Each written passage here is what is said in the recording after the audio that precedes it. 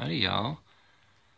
We're here down the Narragansett Bay way, West Bay, Rhode Island, and Providence Plantations. Here, Independence Day.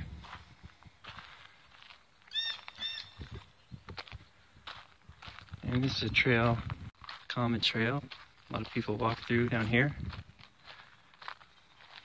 Walk by this little tidal marsh. It's high tide.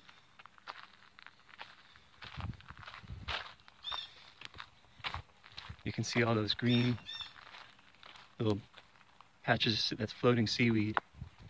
It's called sea lettuce. Come up this time of year, and you can eat that stuff right up. It's delicious. Doesn't taste like much more than a little tiny bit of salt. It's like a soft seaweed. So I'm bringing you down here because this happened to be the day for me to come do. It's something I've been thinking about doing for many years. I come here often. This is my nearest trail to get into the woods. Right back here, there's probably at least a few dozen acres of forest. This is kind of where the bay, this all flows right into the bay here on the west. So there's two inlets of water coming there, one coming from that way and one coming out right here. And then down here is another inlet into that estuary. You can see right now there's some ducks. The ducks are back. So this was a train track. I mean, you can see the trail, and this is all built up.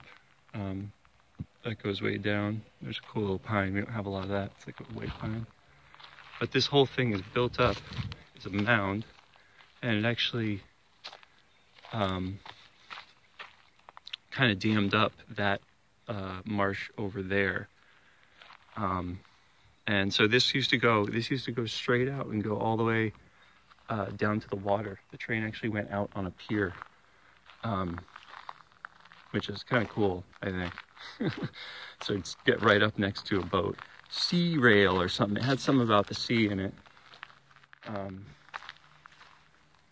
But anyway, so this pile's here. It's a cool trail now. And so this is something that traditionally would be known as part of the commons. At least in the common law, you have the commons, which are forests like this that don't really seem to belong to anybody. So they belong to everyone. And you can come in here and get firewood and herbs and whatever else you need. So to me, this part of the commons, and it's been kind of, I moved down here 3 years ago, and this had been blocked off since the whole time I've been here. This tree came down, you know, big old oak, looks like. Maybe a maple. It might be no, it's an oak.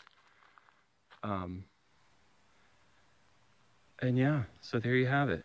The thing that, you know, this is the commons, this is ours. But so people will say, oh, well, the town owns this, you know, it belongs to the town, you know, the municipality. But this has been here for 3 years, and someone actually came down to cut like this part, you know, and chuck it right over there, right? So that's about as far as they got with it. And, you know, this is sitting on another tree, which is live, that's bending over, which, okay, it's kind of cool. But they couldn't have gotten as far as cutting anymore. They just kind of half cut it. So here now, I'm here to cut this and free it.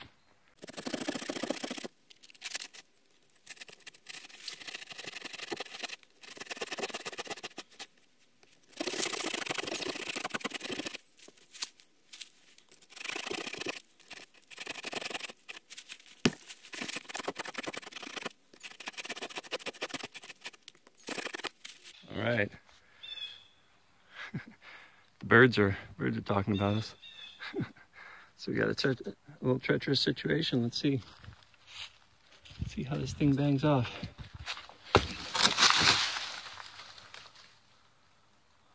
All right. Well, let's get rid of our obstruction.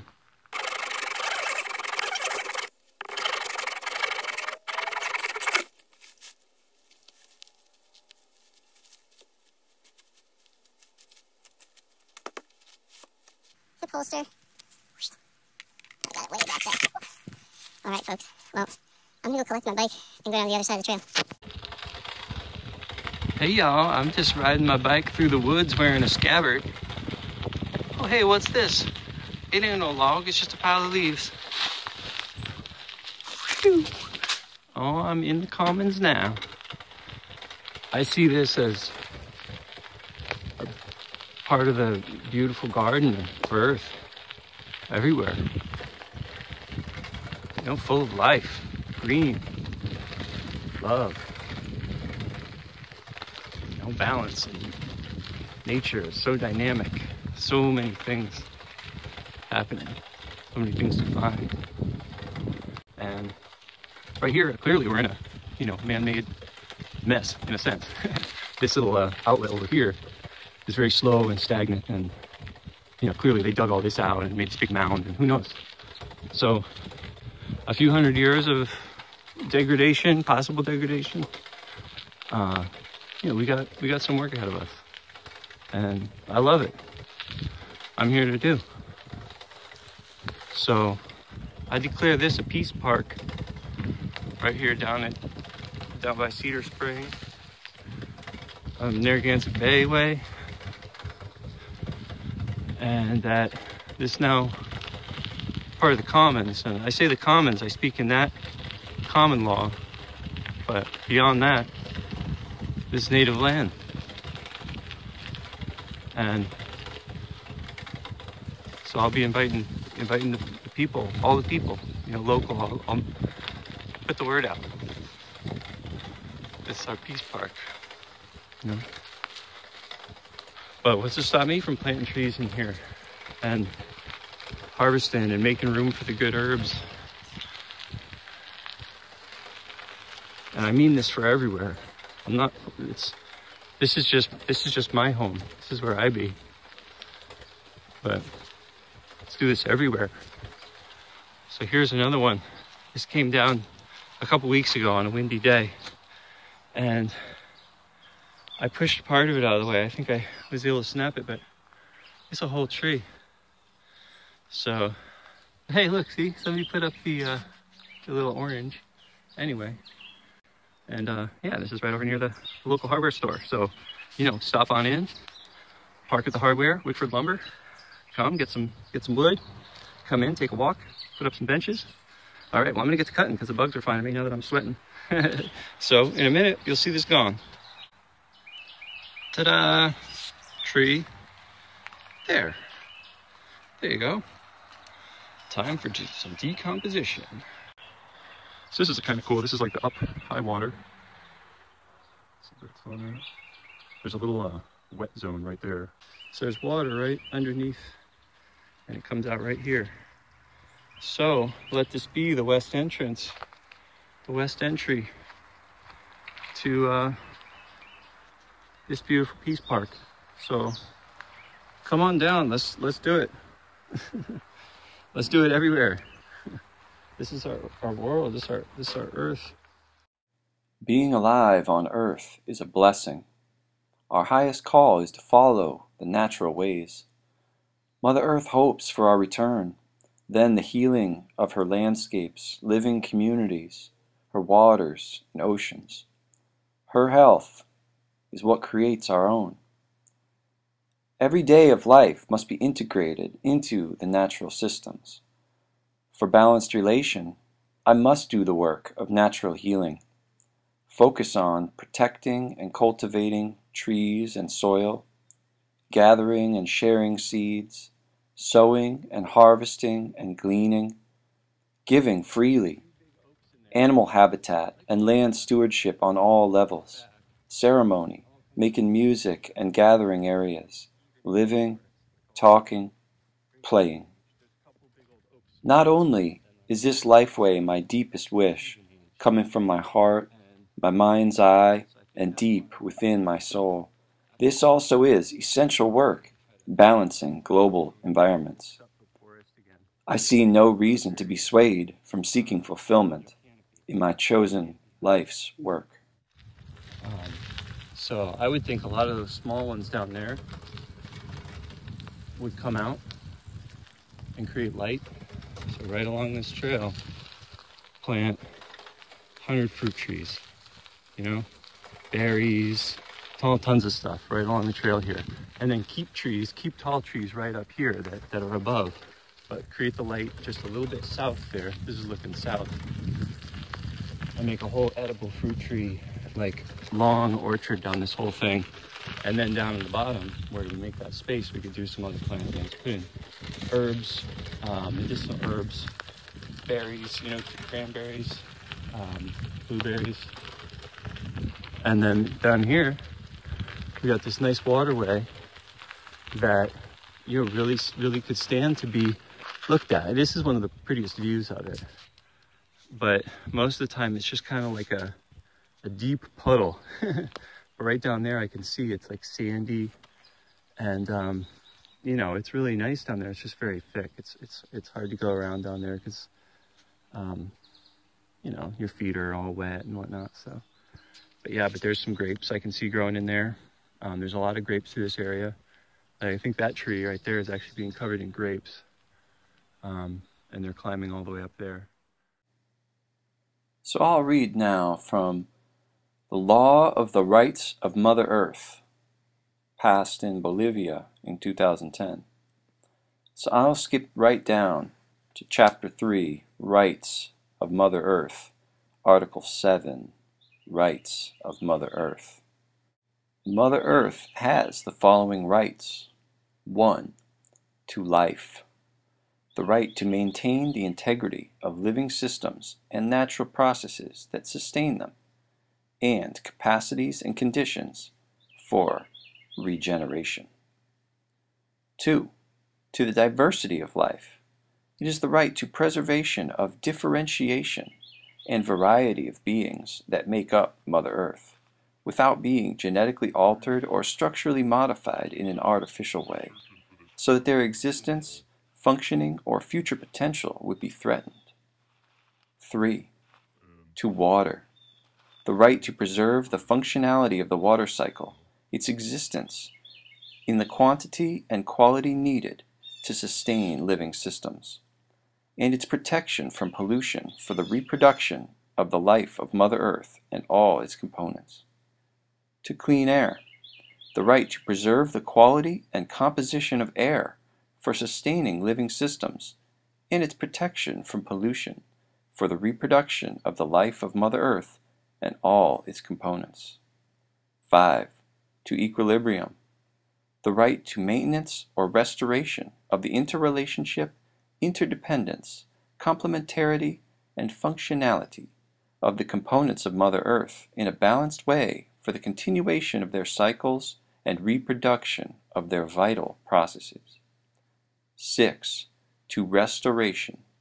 The right to timely and effective restoration of living systems affected by human activities, directly or indirectly.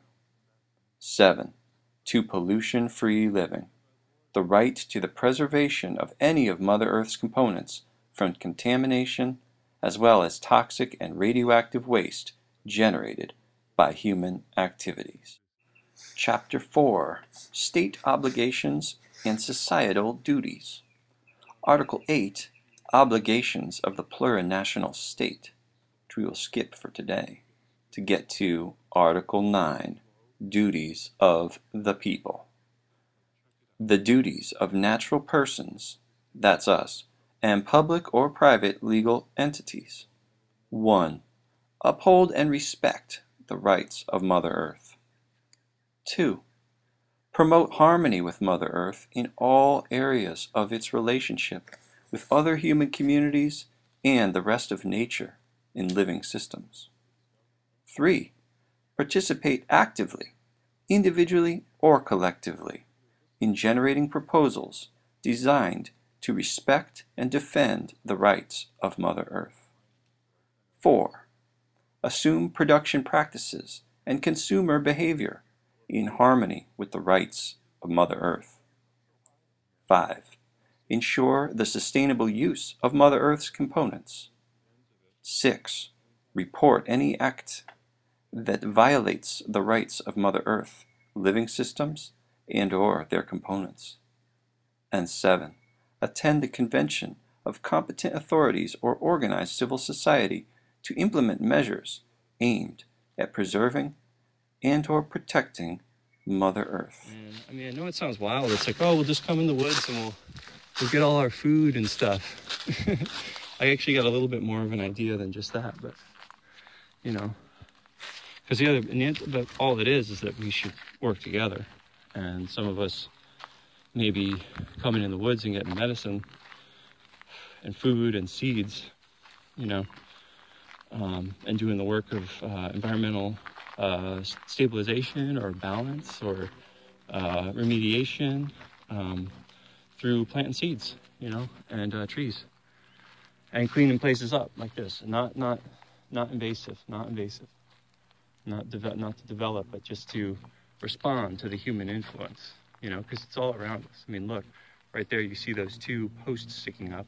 There's a whole mound right there. Our proposal is to gather seed of diverse plants of all kind and use, to scatter seeds, especially in areas recovering from poor stewardship, to gather foods, herbs, and resources that may be in abundance for use in the common good, within practices ensuring the continuing regeneration of these plants, animals, and resources. To speak simply, we view the whole earth as a garden. I never leave, baby. For wise stewardship and interplay with the natural world, nothing will keep us from living in this garden. To survive, earth weavers claim the right to harvest and take rest anywhere on the planet Earth, common home of all humanity. We also extend this right to all. However, we respect boundaries and travel as guests in the lands of others. We are far from pushing certain plans regarding the health of ecosystems. Understand that we intend, in this case, to help primarily with the action of seeing ecosystem renewal occur. And there's that beautiful big old oak right there. You know, big. And we're in a lot of tall forest that we can't quite into. But here's some more of the beaches. The beaches are establishing themselves there.